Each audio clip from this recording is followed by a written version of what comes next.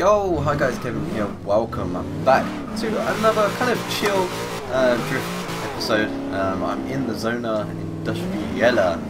Yeah, I'm trying to make that sound a little bit interesting, but it's really not. But yeah, I'm in 240 SX. It's probably my favourite car right now. It's my team car right now as well. So if you see me using this car a lot, it is because it is pretty much my best car. Nice little wall tap right there at the start of the episode. But yeah, pretty much as you can probably see, I do have like this support on my left hand. So if I do fuck up sometimes, it might be because of my thumb. I've really hurt my thumb. I was playing football or soccer if you're from America or wherever, and I went for a sliding tackle, and like say this is the ground, my thumb got stuck in the ground and it bent the other way, and I think it got dislocated. I haven't been to the doctors yet because, you know, I'm a man. But you know, it really hurts. I think I dislocated it and it's gone back in, but it's not gone back in right, if you know what I mean. I don't know, but it feels really weird. So if I do start like flinching, messing up or something, then you do know why.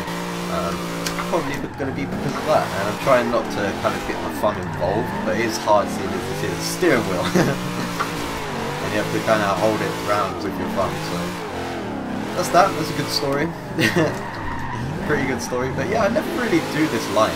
I see a lot of people doing this line, but I never really get involved myself. It is a very good line, I'm not going to lie. For tandems it could be pretty sick, because there's some very long kind of flowing corners. The only thing I don't like about this section is kind of open, so you kind of go wide, you can go inside.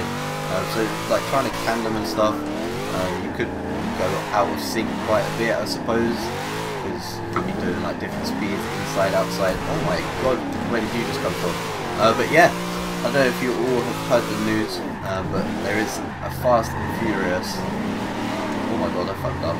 There is a Fast and Furious expansion pack coming out for Forza Horizon 2, and to be honest, I haven't been stoked for any of the expansion packs at all.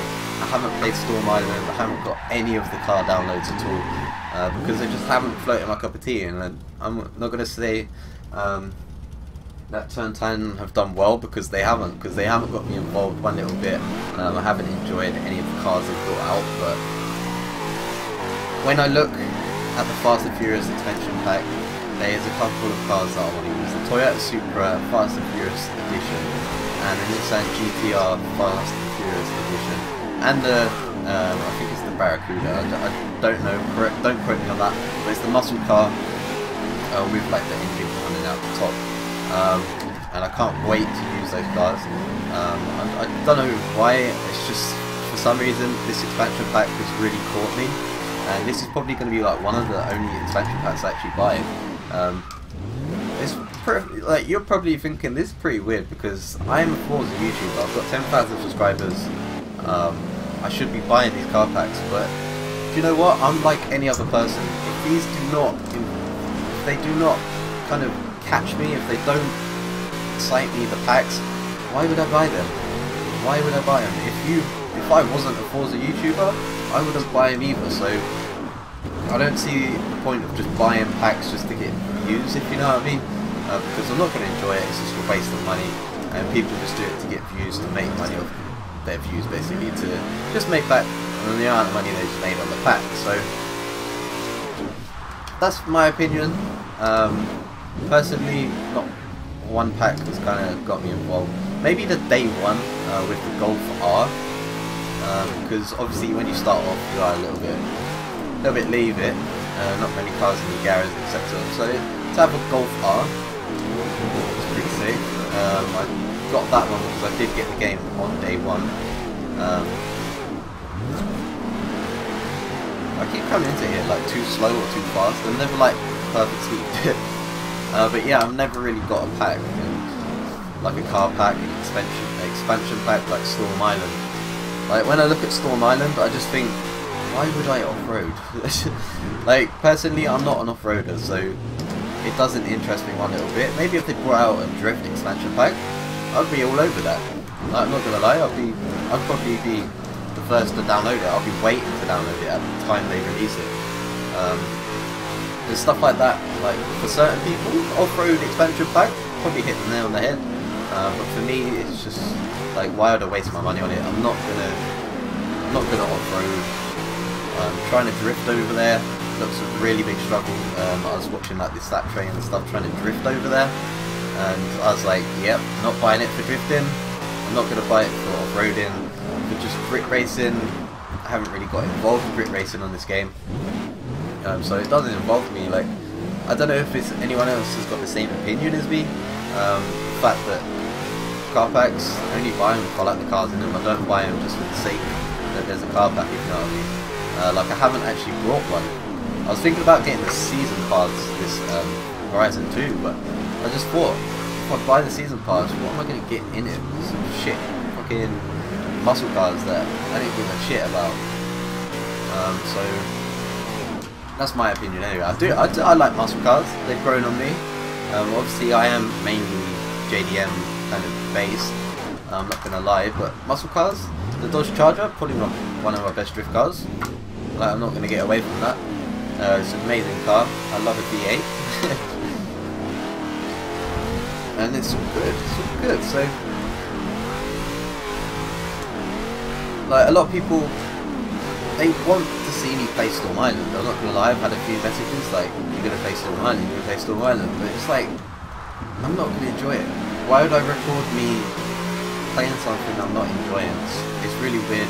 It was like the crew. I started a series on the crew, and I was using the wheel on it, and the force feedback on the crew is the worst force feedback I've ever experienced in all my life. But seeing as it is an arcade game, it's not real force feedback. You're using the force feedback for an arcade game, so you're turning in, and I'm like counter steering because I'm expecting the car to counter steer, but you didn't have to do that. You just had to steer in, go back to the middle. But I used to go for counter steer because, well, I just thought it was realistic, and I wasn't enjoying the game, and so I just stopped the series. A lot of people say like, where's this series gone, where's that series, but the reason I would stop a series is mainly because I'm not enjoying it, and the videos basically won't be very good because, you know what, I'm not enjoying the game, so why would I have a vibrant kind of commentary, if you know what I mean? Obviously, I'm not the most excited, happy person in the world, as you can probably tell if you've been subscribed for a while, but you know what, some games get me hyped. FIFA, I shout a lot, like, you can get involved in games like that because obviously being from the UK, football is probably one of the main sports, and I was kind of involved in football since I was like 6 years old, so kind of involved with that. Cars, I've had an interest since like secondary school, kind of around like 12 plus kind of mark, 12-year-old kind of onwards. Obviously it was only like a mild interest, maybe like Fast and Furious got me involved.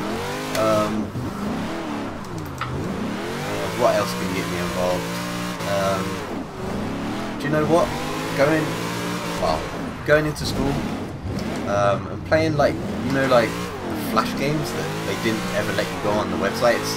Playing like flash games, cars, like those. Oh, I can't remember what it's called.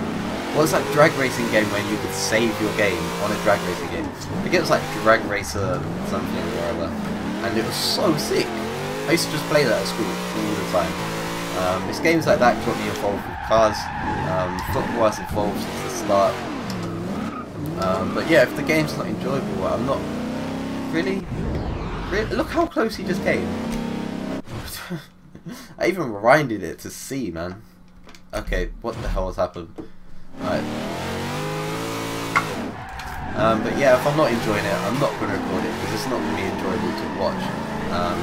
And that's one thing about my channel. I don't like releasing videos that aren't good. Obviously, maybe I might have a rendering issue or a sync issue, but I can't help that. I might have liked the video, but there's a sync issue, and normally I delete my clip straight after I've rendered. So normally I do that, and then I realise, oh shit, it's not synced. But sometimes the syncing is mainly because of YouTube. a lot of my videos, I put them up, and they're just unsynced. I'm just like, I just spent ages waiting for this to render because I synced it up really good, and then all of a sudden you upload to YouTube and it's like, oh, sorry, it's not synced anymore. But yeah, the quality should be a little bit better. I did moan about my quality last episode. It's being a little bit bad, a little bit fuzzy, but it should be a little bit better. Let me know if you like the quality or not. Sound should be okay, but I'll have to check the sounds in a second. Obviously I can't tell right now, but yeah, I think that's going to be about it for this episode. I hope you guys enjoyed this. A little bit different, talking about random stuff. And yeah, 12 minutes, and I'll see you guys next time.